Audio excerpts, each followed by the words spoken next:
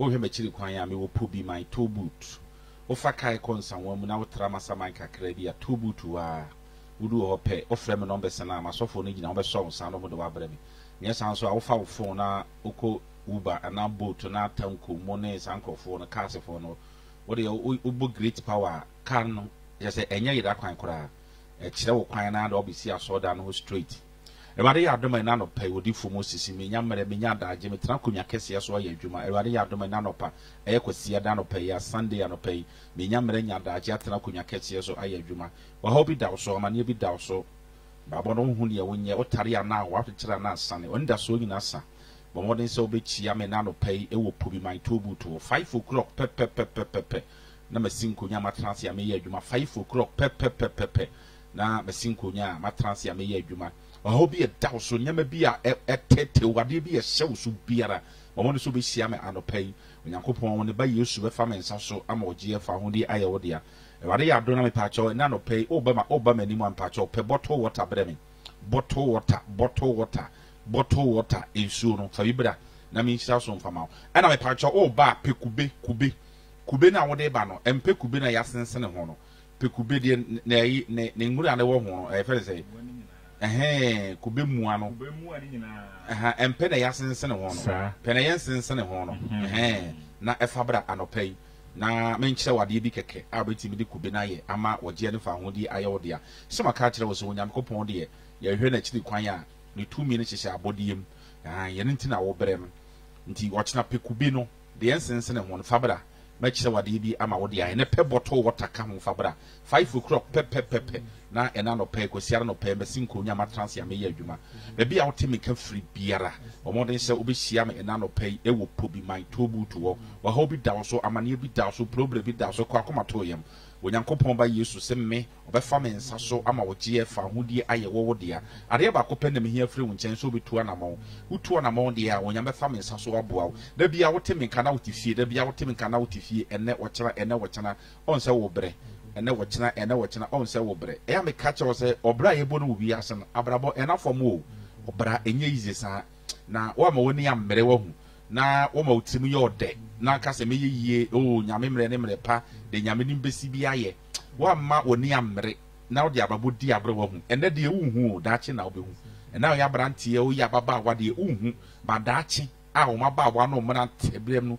e be firi wonsan ho na be hu ewiase abrabo no se na esitie bomodin ne sore wate ama ahonhom ka wo nhye ohun de nti ahon bronsa abayifo na ye wosan wo abayifo na hyeda omunu se obo odifo mo sisi aso ya wagie ne fa ho ne be ye odia eno ti de bia no omma wo ma de bia no mo de ahomre de bia no mo de chese otu ahyeda nti na wo bere no but me tuo challenge ama se enne kosiada no pay ba bia wo temi ka bia me tuo challenge ama wo bomodin se enne obetimi asore anopay na odifo mo sisi oni medi mponi ma hia 101 na Onyankopon ba Yesu afa me nsa so asesa wo hawo amane afiri wo so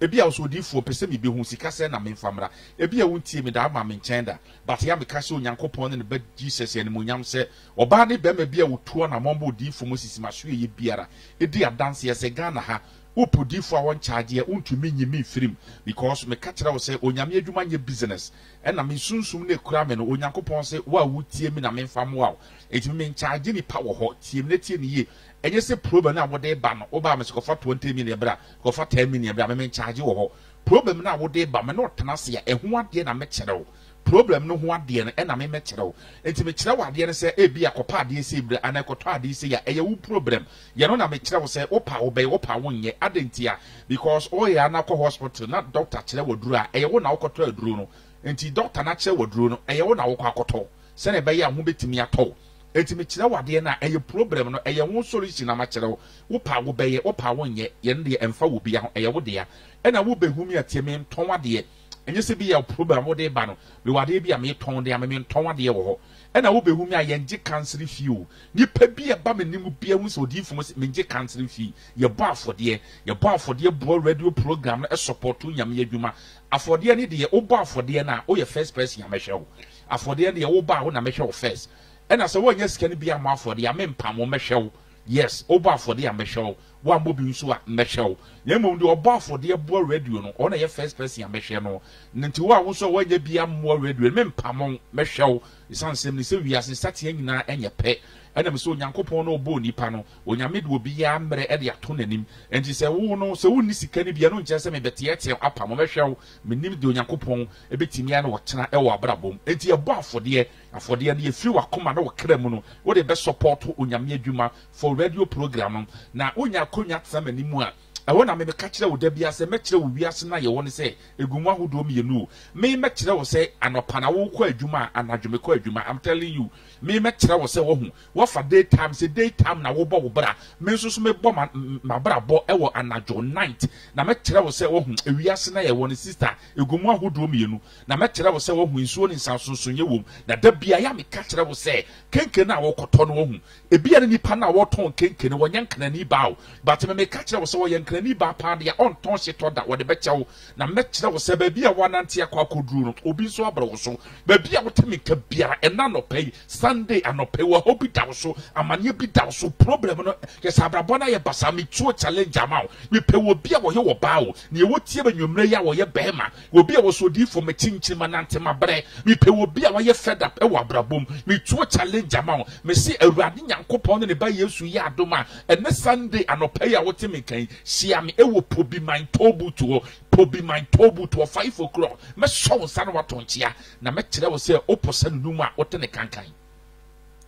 na odifo be kire wo se opusa nunu a wote ne kankan pa jiro nyame adum a ocha anopai ye nyina ye hiemu ye tobut pobi my tobut odifo Moses asorofie hona yankopon afọ odifo Moses so aboaye eyi ohaw ne amane yarebia efi abrabo so ama bibia ayeye edi amaye pa entire watumi agino mesono na wafre odifo sisia na oni odifo edi nkomo 0244 456852 0244 456852 0244 456852 0244 456852 0244 456852 and 0549744422 0549744422 0549744422 0549744422 enti ubetumi afre no mesu sisi ya na oni odifo Moses edi nkomo se uni mo bi a ohaw ne amanie bi obre wadamfo bi wo ba bi uni bi a obre ananse enuma enkoyi emfama no a fanoma we eye na doye fache no na omfre na obehu nyankopon na num nyampa samne de mesro se yenkwa homa no so na yentie testimony we embra ye ba na yedidi aka atoa so edi amon yenkomra but since for the past 1 year now we will go just a compensate now Obama say we need to now I can say yes so we are to go so that we for us and so now that's why this since they energy so but you say but and yes or some now we for sisters previous but now who say a moja why we are all before now the moja no assassin I say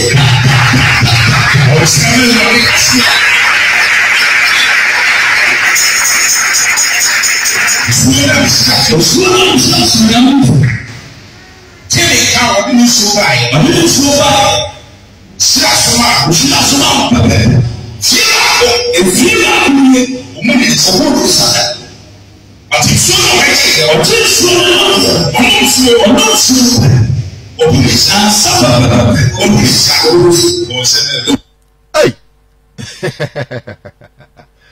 Odifo Ken 1 bad year 1 bad years na obabisia pa na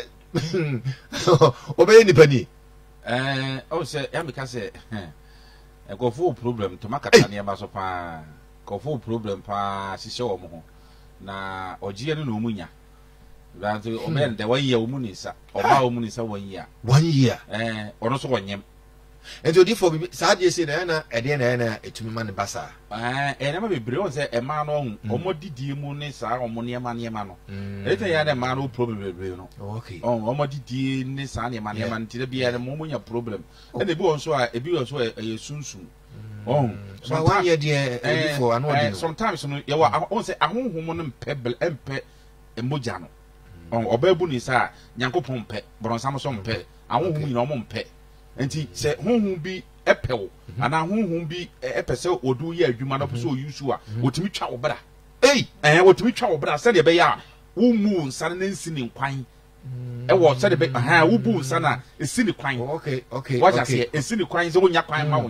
nchen enti o mutimi ye no mo twa obra no obra ne ma se de be ya ono time bi obetimi aba ho eso na wo so nipa no wonim wo nim nti tambia no benya kwan aba wo ho what you say na do person no ye no no aba be ye what you say nti bebre ye spiritual what you say obu ompokura na honhom pese fa no se akom pese fa no omutimi twa wo bra omutimi twa wo bra no se de be ya wo mu sa no na ensi wo mo kwan because oba mojabuo no ahonhom nyina mpe echiwade mo very powerful oba mojabu ese bibia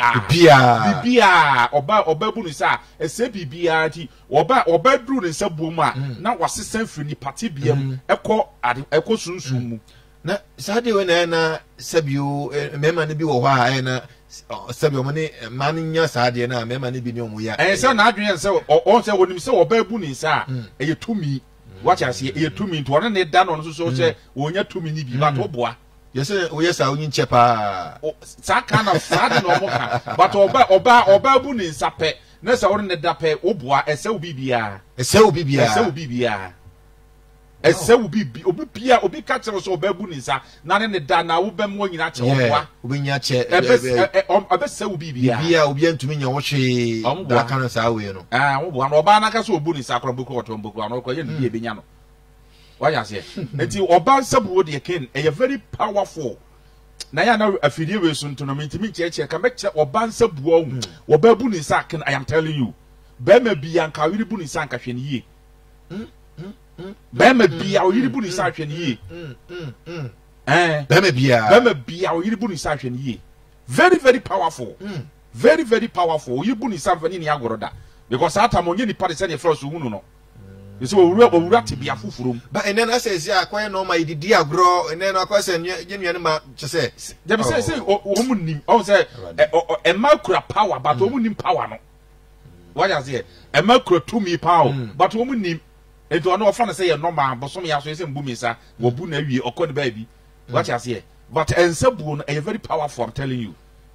a oba me nchen ya wo mu ni sa 1 year okin obaji nsu ode ni nsu oba mi hira so ma no okonum so na ta na obu ni sa odifo ensuo no de bia onya butre chirechire but emementi ase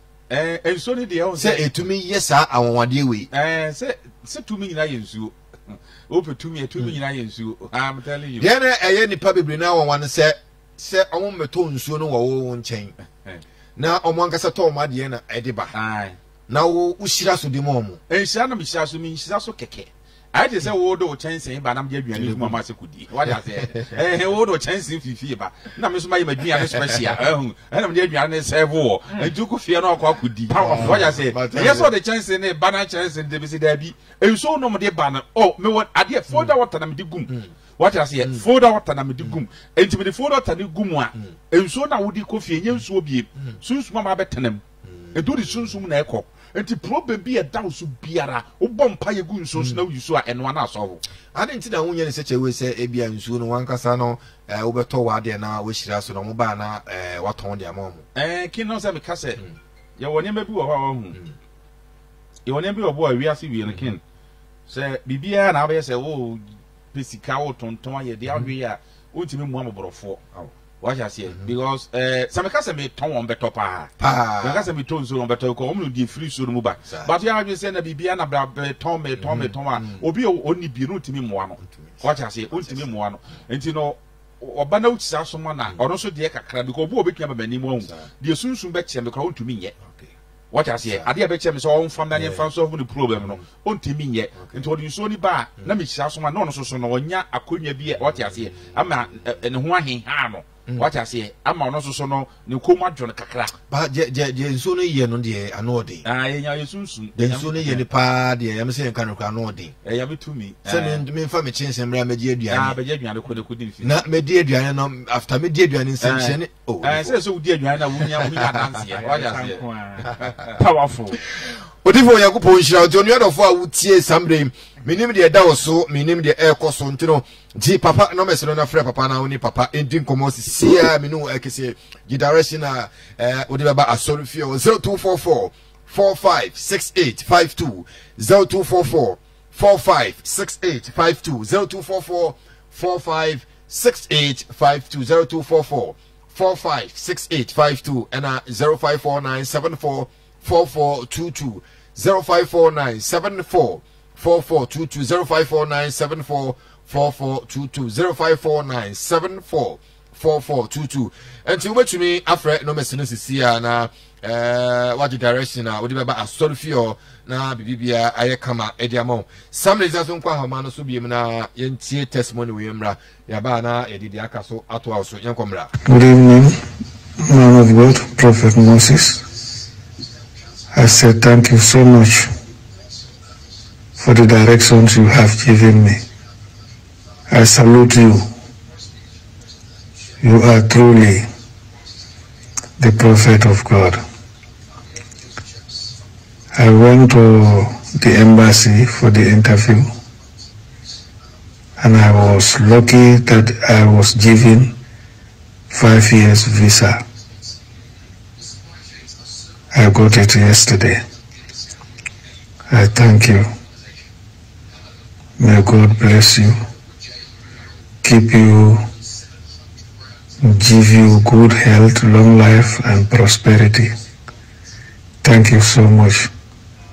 for the directions. I say bravo to you, and God bless you. Amen.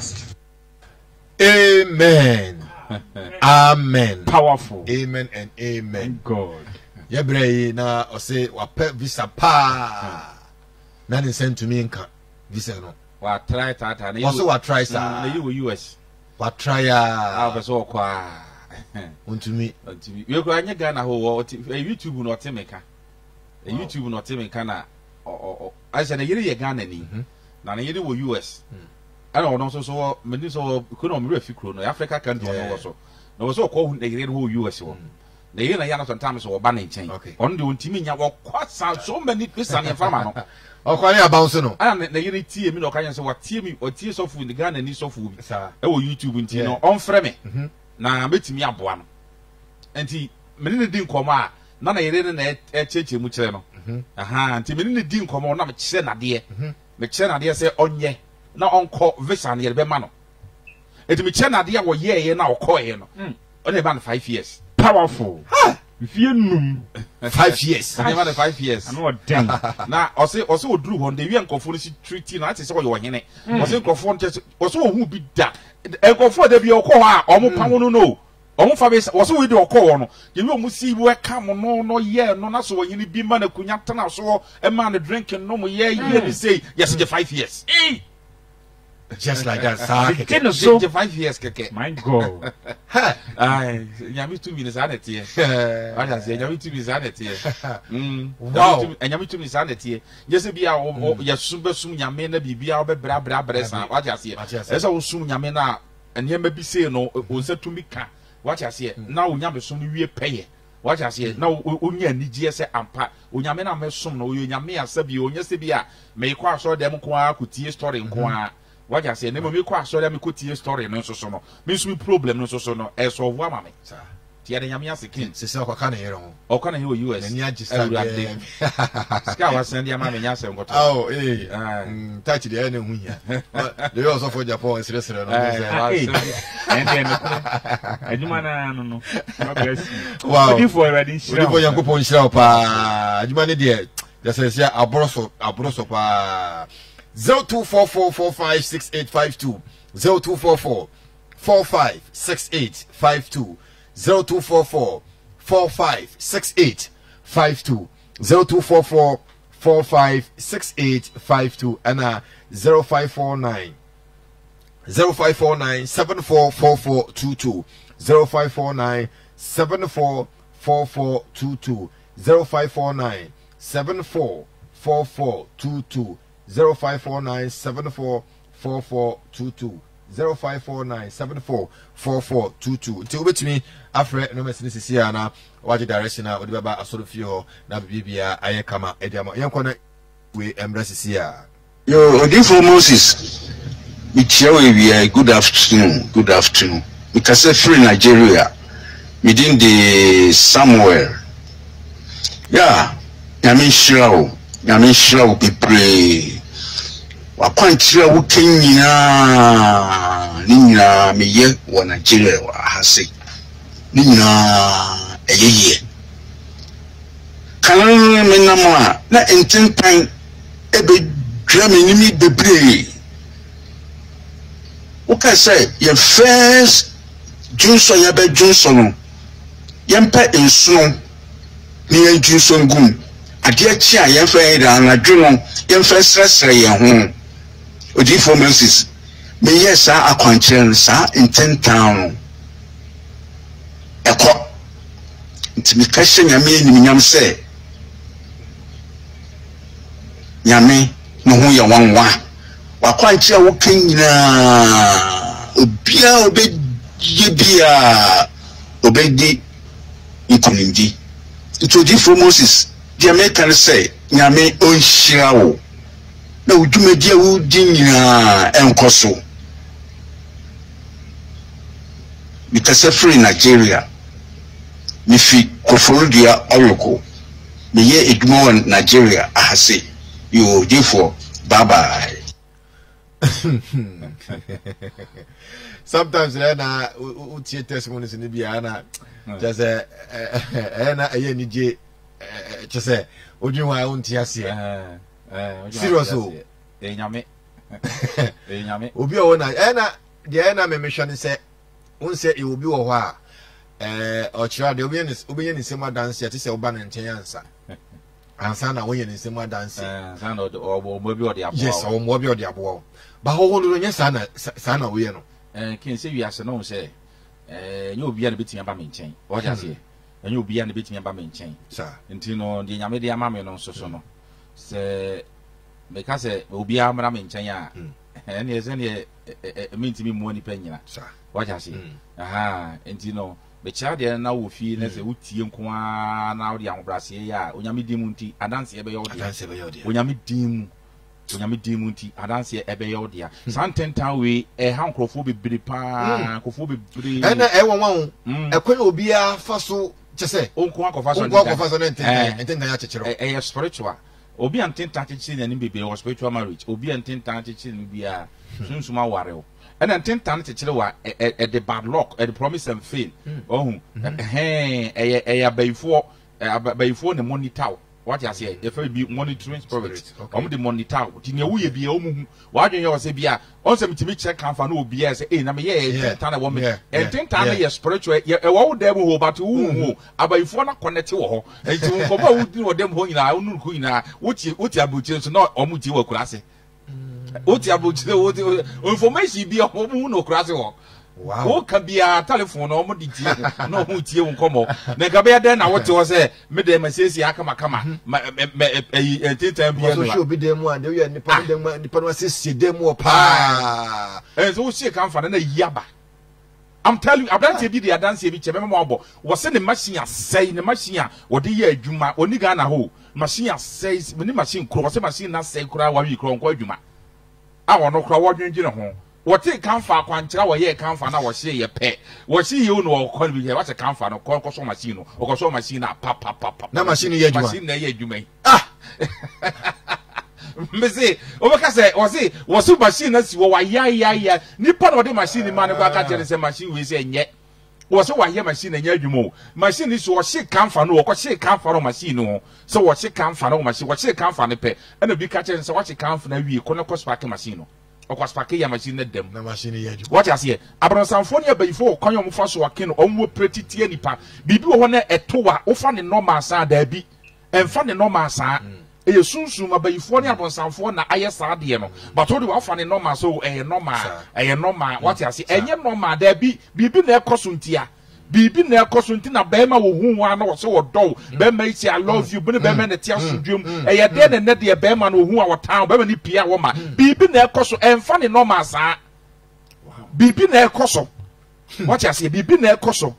eju ententan no eye spiritual weapon a abayifo no de ye adwuma monitor nipa se nipa niema se nipa de pa se nipa niema se nipa de wo mententan ko bo se na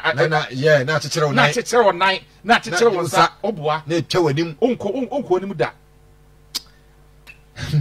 onwedofo se bia se na ye kan oso no saade no ebi ta ye opa ane mfa ho ekwan a nipa 1000 nam so nko akofa so na chese antintan bi echechere onai na wanim mu no chese bebia ba ne sara na odifo eka no se onema bibre nti no frɛ papa na ya fa dia ka ento so na ne no papa dia wo no awfama na yenia insentumi nka ye de 0244 456852 0244 456852 0244 456852 0244 456852 0244 456852 na menye emergency testimony this is here hey emergency testimony this is here na we dey an order hey odifo we dey Mr. Yakwa Homa no so mra sisi here hello good evening so bibia boko there nyame adom boko we dey why fast chase mu pa chase mu ten me mfa odifo ayeye me mfa nase danso ndia wase metimi dan nase powerful me kwa ayem wanwa pa na uka se free udi ni bibia ka se free na ye from me same me free Ashoma Next. Oh okay ade na odifo Moses ayama obese wiase nyina enti unkai nye di kan nyame nhyira no onye ne kese amen onyankwa amen ye hu ne ntemu anka ya brabo anye sei oh na o kan say nye tie ne se me ni company bi ye adwuma dadaada na omo ma adwuma na no ye bedi bronyima na omo kyerem se adwuma bi wa fla o me nkɔhwɛ mo me ko ba na de na che omo mfrɛ me ni ade a na no omo be frɛ me se enani nansa na omo frɛ me so sisi ade omakohu director nti na ese membra na nyema bi oho ne yanka na msisa se nyom ki kansa na afia ese me yemo ahye me kakra na me yese meko ne odifo kire ese se wokọ akọpa adwuma ana so do bi kọka adwuma asem sikasem a bo modern natural company ni din ana nipa ni din na fasha wo mpaboa upeja ayin lani na ewo mu na upeja na odi ahye wo na odi not make powder bu na odi abusu ana me ye ana me be ko me fa asuru bisa ana aboa ho me de ko machi ana me yi 7 na me de gu manu na me we na me no nso obusu na me se me ko na me di nkunu di abafi na me si na mo hye me na me si mo ese me che ofi kaka me ko kwan se me ko faka na manya ko director no ba ko abrantie na wen na me si o mpa cho me na mkwan mu ame ba na me fa dropping fi se ni odifo kan ye na ene me be wura company ni yard no me di machi na me di wura mu be wura reception ho me di machi na me di wura mu me be wura direct manager no office ho no na me share diet se me ni obi kasa wo phone so na me di machi me bob no na me di machi wura mu machi wura mu ame trans ya so o wumi a wache abe no wache sa oni pa se ni ofre mi oni me kasa ti se bufu na fe mi du kasa no asesa na okay director ye say ye ni won konkoto nyoma no na ye hwe se nye bat wode ye ni mu dada nti si ano ye ba mo akwakoto nyoma wode ye jiudi ye ba mo akwakoto nyoma no aba ba ye adwuma no enti no se si akra no manager no ba ko okọ bank okwa ko isika ne dia abro na Ti odi nso first na nya sa na omo ye no omo do be process bebre mu ansa na omo de check amount ansa na okwa koyi na we dia ba ne say na fe de omo ankasa akwa koyi si offer me ni omo aye adwuma asa sika na omo fa bi ma me da me ni company na aye adwuma omo fa asa sika ni bi ma me da afi me ti wa manager ba ko no so ba ye okuta sika isi bi mo de be si go so ready cash we dey anya check o anya cobra and then you come brown so. Wow. I feel me to me who was so sam. Wafa sika we fako nia we be internet adwada ye be say afra wa mo asan aba be wa bre adwuma no kra me nya nshas. Won she adwuma na se ye. Me nya she adwuma na se ye. Wow. Hey. Actually say me dwin ade no ho a menti ase agye unsem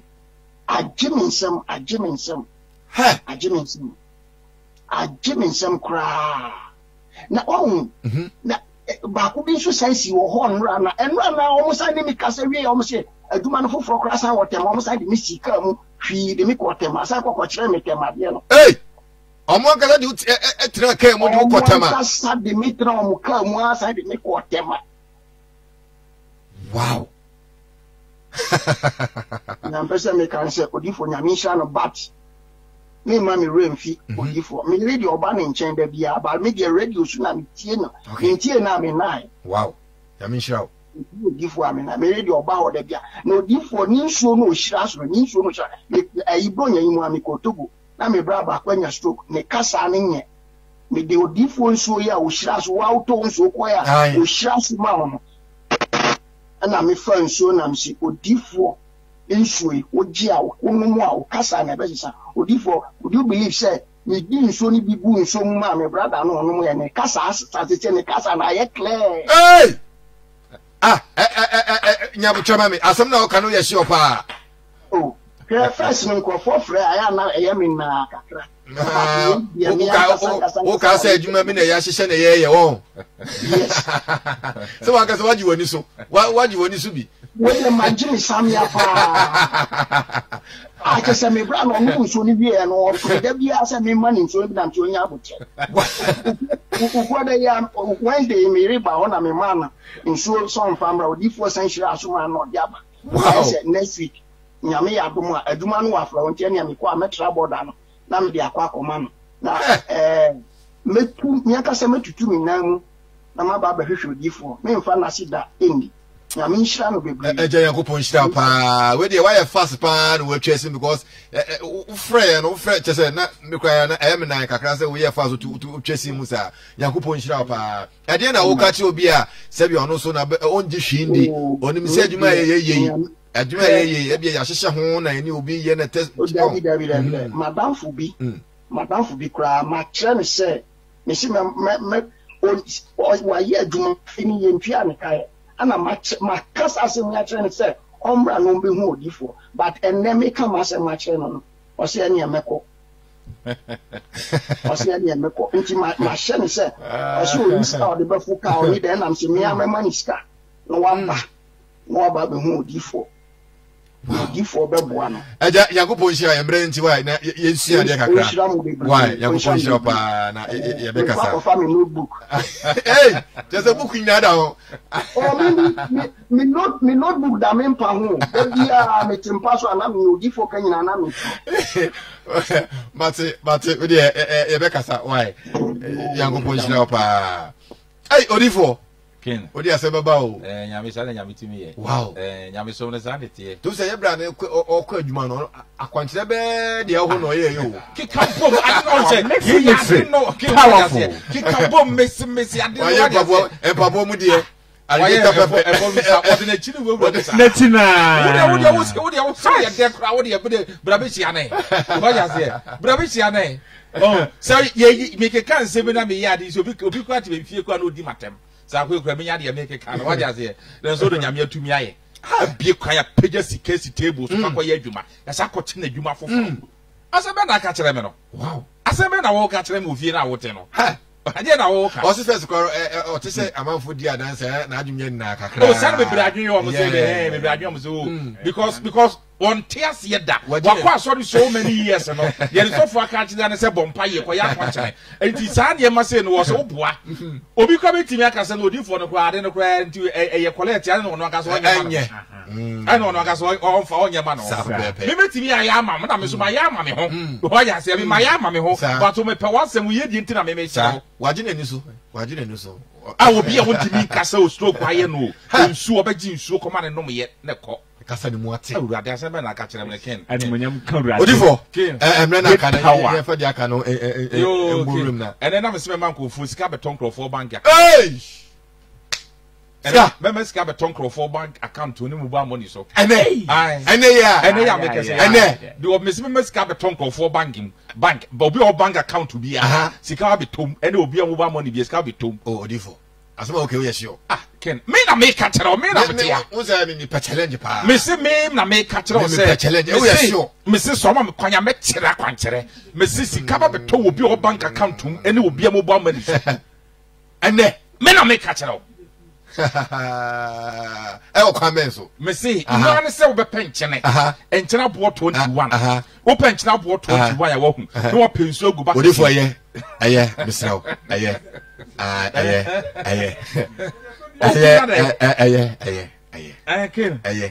wọ́n sẹ́ màá kàtọ́ sẹ́ 2023 ewúro mi ma fridge ni ma tọ́ kẹsì yẹ paa ẹ̀ntì wọ́n mi di ṣẹ́mu mi di ṣẹ́mu wọ́n sẹ́ àmọ́ nfọ̀ mi dùn abatọ́ mu fa nkyɛn mi na mbom sọ ọ̀nyẹ́mi yẹ adum ọ̀kyerá no de ọba bẹ biya no de aso hɔ de free wo ya me kan ki obi be ka kyerɛ me sɛ me dwama anum me moa odifo me jiwudi obi be ka kyerɛ me sɛ de na me kan me masika koto obi bank account na me ma ne koto me diem ba so so woni account sika wo mo kyerɛ wo ti na me kyerɛ sɛ me ba bɛ boa wo ya sɛ wo ti fie na wo ke kan sɛ bi kyerɛ me a me ru woni sika wo account wo ni sika wo mobile money so wo woni bi wo de yeso na me kyerɛ sɛ sika bɛ to account ma wo ti fie na wo so di matem odifo mobile money no kura na wo sɛ ayema what you say mobile money ayema sana me transfer wo to mobile money kwa wo de ka ayema de bi e kwa ka cho so ko ne omo mbi ma no mo ye kese ma de bi ano na etoki wo de ka at me say me come some cross me say mobile money bank scan to bank account odifo ye fesi ha ye skip ye ko bi foforo so na ya me adom otia no ye beto aso ansoro fi ho ken o wa go fa bo wa ha o ye go for na yo abi o beti ase ma hima se ma hima ya baba bruche wa edi na meti be kira ade no obi akobọ bosia wo bank de akoto dan na wo peku on fa so obetua de sika no me kira kwanche o radio so wo ye ya ne aka kire se sister wo ne ka e kana fi ho edi na how say we timi tna se bi so obi akobọ bosia wo bank o na wo de ato dan a won timi ntwia ma kira de o radio so o timi fi awaye ne aka kire se ma me pa wo ne ka sa be sika ni bi sa de no na me kire se we de me kire sika be to bank account mama wo powerful sika de ye me se de o de atinye wo na wo mra me se mama sika na eso ni bank account me dimini esim me dimini esim na tiem ana producer me boa me dimini esim ya me adum ochira no o de okay kin yensia de kakra pa yensia de yemfa kube wo hu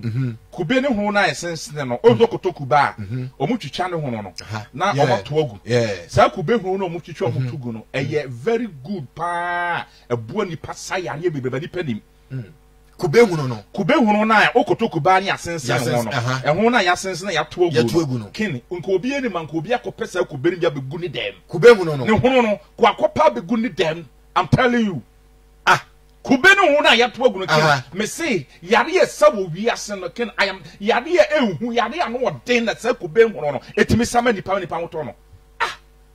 kube hu no me say wo bia oso wo kidney ana kidney stone on say wo kidney stone do wo kidney a sa wo kidney stone kin on pe kube ne hu no de asense ne hu no a ye koto agu no on pe bi o pe bi a on titim on say o tini say ya wo o titim a na on fa ngu cap on no ansuo e ma ne ye hye ehuru no mfa nsuo ni ngu ho for 15 to 20 minutes skin ne wo se wo yale kidney stone ne wo so kidney wo so no onnom sa kube hu nsuo no anopa anwumere kidney na wo no so kidney stone ni na ebekọ emabiem kube na yasensene ho ayekoto agu no na oman kra na haya ne wo so wo tie me wo so wo gonorrhea ne wo tie me oba wo so wo white wo syphilis ha wo so ken won ko pe kube hunu ni bi on pe bi wo pe bi aken me se on tete nkete on onye nsuo chi emfa ngu so o mani nsuo for 15 to 20 minutes ken me se onnom che gonorrhea emo na wo ne be ma mu ama gonorrhea ne be ma wo hihye na otiti ne be ma ho na wo dwonso a wo ntimi nyoso wo ba white wo no so me se ken eno an ekọ ema biem odifo gono asem na ye kan o mini nsam ni na me so me kan gono no white o mini pass na me so me kan no enkoto do drastor no obi kube na wasensene wa wokoto ogu no koji kube ni bi bra kube hu no fam ko simi fie sa me na me ka kire ho asa me na ka kire me no ento odifo oye de na hu like oye de na hu bibi obi abochie ka kire me se me kan kire wo se wo kasa asa me ko wo ti abochie wo de bu afu ko mo wa wo se wo ti wo da na ya wo ti wo da da dai wo buza me se me nya da na me hu ye wo zo buza me ko ba me fie because o se de nche na eye wonwa kin ebro adwene nti ase eye nyankopon tumi ene wom but nipa yenim Mekini, I'm telling you, second, saying nipa yenim nyankopon abode aken enke nipa nka ye mmere enka hospital call ne enka ye mmere enka ye mmere they say no no kra na some different different ya ken first class so e aka ho obi obo waniti yesi ya yefe ya de bi TB obo wasa na moja finitiri mu ba obo wasa ken obo wa ko pe kube hono ni bi kube ngura na ya sense no noa num so na anopa anwumre eti na wo bo e wo na wo bo ne ye moja ekọ emabiem emabiem fosu obi obetimi anom tem bia we wo no mu a any side effect say bia me obetimi anom so no na pa wi a wo de anom ken I am telling you obenom ade ba ko awie po na yare nya ne ko kube hu no I am telling you why no so wo asthma why no so wo ulcer kube hu no na yasense ekoto ogu we onto do wasense kube de kwa pokwa na wo pe bi di ngu na kwa kogu waja se won to wenka se miniska me kwa koto waja se wenka se miniska me koto obi asense ne kube na wo koto agu ne ngu na ko se bi ko ho kama no ne nom asma ekọ ulcer ekọ asma ne ulcer ekọ odifo yare a wo so nyankwala yare o minim na me kan do tie mi nkotra bi nhwe no fa dance ye mbere me yare na wo kan nyankwala yare o me se minim pa sa nyankwala yare o asma tena wo so osa tena wo so many years me se kopekube ya te ekoto ya sense ekoto agu no kin opa noa numusuo na opani anwumere open so atetenkete fagu cap na no nsuo fagu so enso 20 to 15 minutes 50 to 20 minutes onom anopa anwumere osa edai ede be na bo yafunum why no so what say wadi bom fe no throat cancer throat throat cancer kin awurade nyankopon ana ni pebere wi asesa nyena me hu kube hu no na hu ko bo boto agu ye botugu da bia ye de fili bottles ai say na e be good adwem sa de we skin no ton kube kro wa yare no se no be sa na yare no ton kube no wa yare e so ni se no be sa na yare o de also throat cancer kin throat cancer omre mu cancer throat cancer doctor boy yare hu na wo juice ka me se kope kube hu na ya sense green no wo de sa awo se ya fresh o ebe ya adwuma na me bisa okra utimi kura tete na wo hwe ne keke ebe sa yare me na me ka kire o kube hu no awurade ya kin God bless you asa be na ka kire me no powerful enti se no ma we me so de yare a me boso yu pa open no atete na hwe ne keke na me mu so awurade kin be pons ma awurade ebe sa yare complete kube hu no awurade me na me ka kire o me na ebe sa yare complete na ni so wo ba bi o ko ni ti kura bubu ma na so ni ti bubu na wo tondo kube enso kube hu no so ni bia wutiri mu bu piem ba ma na pampam ma pa enwinfuo kube hu no wonnom a me so apampam ebefu Joseph Oye Mangala me na me ka kire ken ebefu mu si aduro ni ho me say you tie me no one try oba ni tiwi ebubu ni tiwi bubuo be ma ni tiwi fuo enfu ani tiwi apa enfu yes e do no me say won peku be hu no ya sensere no ke ono ana so won tete kete o hiti nsu o sia mfa ngu so ensu 15 to 20 minutes na emrem onom anopa nwumra ni tiri befu oba na ni tibubu ni nyina emubu biem my god ha o do se aduro ni wi aso o press ha nyim die ye ninti wo hu ni ko Kristo ni biti aso dem aduro gu ni bag mu aduro wato gu ni bag mu na onom enya sankotoa ma bi si mi kan say o ye pa ma bi say ma chire o ye pa no pa o ye ndise ti no awurade na make catch ken o ye ndise ti no no pa very powerful me say ebesa yare bi e woni paduam I'm telling you ha yemko odifo Nyankopon hia nti onuadofo a wutie ye sana odifo kire no ye kire Nyankopon na body secret wa Nyankopon na body mti kube ehu no na ene odifo kire nti no fa papa no meso na frɛ papa sisi 0244 456852 0244 456852 0244 456852 0244 456852 and 0549744422 0549744422 sikana de munya ho abotre nyame adom a anapay aso na odifo beche mo say amanfo adwa papa odifo unu se kube hu no sa stroke yare dabio asem ya wo kan ya na se kube hu no ya wo kan adana yare akese nko ana etu bisa sa yemu say ya no who say ya no what you say ya no what you say ya no Nyankopon no tu mi amanfo dwa wo emergency cause bi e ba ba ya no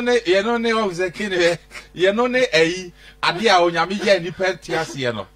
what you say na me chere say enwa nsuo ne ide mo kisa stroke yade obi e na no wato sana kube hu no na sa stroke yade nipa no be ni sen wo be se ne ma chere na wo pe kube hu no na wo horo tete obetimi atete no ahiti nso agu 15 to 20 minutes onnom opekra wonnoa na nsi wo onnom nse nso ebe stroke yade de wo so wo bp high blood pressure wonnom ebe sane yare ne wo so wo rheumatism de wo so wo joint pains what you see onnom ebe sane yare ene yembu kube hu no e wo man mu asa no ope kube hu so pa se o man mu se wo man we na yetimu no yenye ya adwene se wo man we no ye be ya ade ama na boa ye yenye ya adwene se ye pem obi akotena school akobbo theology akobbo diploma akobbo kabrofo aka wato onim hwe wakane onim hwe o onim hwe brofo nkwa na wa wi agudrim book nu nkwa na hyentrim ontimi mfa de nto kra ntimi nye enye ka kin kura mi ontimi nye odifo bi se we de otere pa we de boa no kokobo ne kokobo te se anytime you be try no bia na te se ne yaba na kokobo so wo odifo ho on penson on fan chene ka ho kokobo na ban on fan sra so no ano no powerful we de watuadi free bonto Ezekiel we de watuadi we de Ezekiel watuadi pa Ezekiel Thompson on penson no nyam chene fan ka kokobo na abade ba on fan sra so ekọ ma bie betwe akọ sa ma bie betwe wow I am lucky. God bless you. Who do say kube eya making open retentive memory. Open say hu na de awurade Yankopon. Kope kube na ya sense na ye koto agu ni bi pebi ken no anom nsu wadwen be bie. Akwara betumi anom. Akwara pani wo bi a. Wow. Eye very powerful na me hu se nkofo bi sometimes me dradom se kube hu no obi tugu na me se awurade nipa wo ton kube wo to agu so yare. Wa yare o na nso no se kube no o se yaka kube ne nsuo no saa se ne nsuo ne sa yare but ne ho no kin kube ne ho no ya sense no e very powerful I'm telling you e very very very powerful se o de ho to so na wo pe na wo yese ne make na kin yare amabebo so nyinara e be sa yare ne nyina wo ba bi wo tie me pokro mpo na wo menstruate ya na wo bre yeah no be bre sa menstruate wo things e wurade we wu nkoto obi o sensin kube o tebra pacho kube hu no fala me ko fa bi on to we won to won't talk. No correct. I don't say Miniska. Gabi. What you say? Free. You free won't talk. Public class a beje command. Oh, public class is free hopan. What you say? No ko peku be na wo ko to no ba o menstruate here yo ya. No wa ye no one dom. I say o menstruation ni be back kama won't pensi bia. We say bia Miniska bia say. You mean say Miniska? But say them dey come on e ba no because of you say Miniska. Ready shirao. God bless you. We ne penye den. O fa fitire wa bi da ho. Baby ene kube die o man mu die tokuro bia mo benye kube. Ai. Eti kinya me hye wo bia na wade mbie kwa ma obi a. Sika ne dia amanfo adwa pa na. Ya mi de we course no ba ha na de say attack no do so. Ba wo boa. Ya we have see wo. Do watch we ba no okay. Me come say mo me kire. Je say obon sika be da account. Eye mobile money. Sika be me na me ka kire ho. And a bank account. Me say me na sika na be ba you say sika no you obe dware sika. Because ade a mekire ho no. E ade na wo don obe dware sika won say obe dware sika. Ase obe dware sika da ho na wo dware ti se nsuo. Me na me ka kire ho. Physical. Awurade ken. Sika da ho na obe dware se wo dware sika se nsuo. Wo dware sika be bu so saa. Odifo ya dia come obi on china bo 20. Odifo. Ye be share o asofio. Ye ni be share. Nto china no obi amra. Yo kinya me so obi na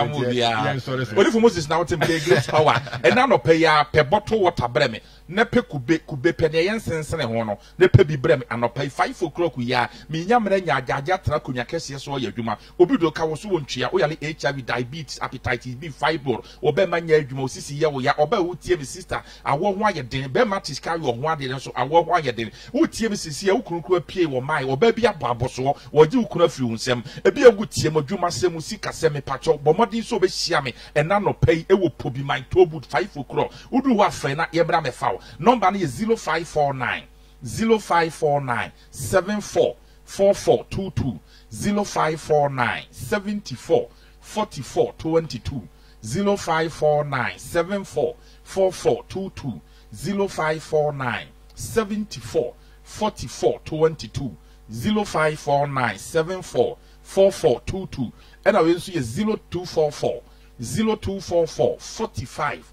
68 and a 52 0244 45 68 and a 52 0244 45 68 and a 52 Frebana emi enim kom osonda bi onte ase osonda na obi ne da enye sunsun na aware osonda on hia atare eyenum guase akurase e wotu kwan ba kro kesi obesonda ye bia wa akurase ho e ba de o che se ofiefo otwe wo san e wa abrabom umobra nkoso da da ye be na waso osonda udide ye to yade ama osonda o se sku atare onko ani mu abrabom da wo wie sku kwa menko mambre so osonda ye biara na no classmate for the nam bra sister wo yakola da ye be na waso fe na menche wo da ye son na se na ena no pay ya Sunday and no pay see am probi my tobu to me so san watonchia me kire wo se wiase na ye won sister bara onyankopon adwuma na ye no ye won ye wo sua ye won ye yafre no ene won ye yasoma no me so san watonchia ne si wi ya wo yaseda amaruade ma kire so ba me charge o me so me nton wade ma me nje o cancer few me so san watonchia 0549 74 4422 0549 74 44 22 0549 74 4422 and I will see 0244 45 68 and a 52 0244 45 68 52 0244 45 68 and a 52 awari chirawo awari nyo kase omie kwama onti nanim chirawo odifo Moses na wotemeka a great power ministry shiame na no pay Sunday no pay ya e opo my tobuto usi pefre na yemra mefawo onyame chirawo onyo kase onti nanim chirawo ye be shia eno pay e opo my tobuto. God bless you makrao bye Odifo Moses yankopon chirawo pa enti onuadofo edijumede nyina esi yame yadoma nyina yebehie mu asorofio kama na de o bia